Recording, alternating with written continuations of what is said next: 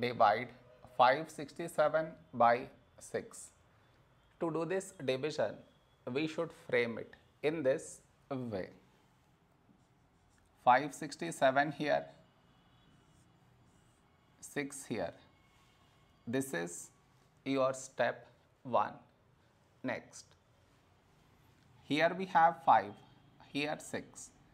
5 smaller than 6. So we should take two numbers, 56.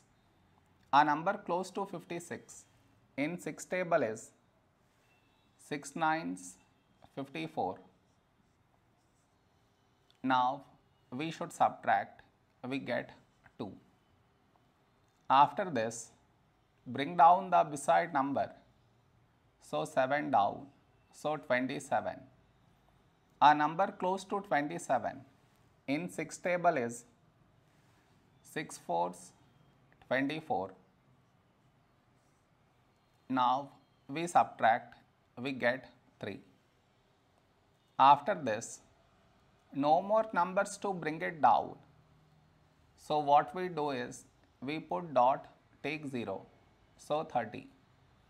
When do we get 30? In 6 table, 6 fives 30. Now we subtract, we get 0. Here we got remainder 0. So this is our quotient.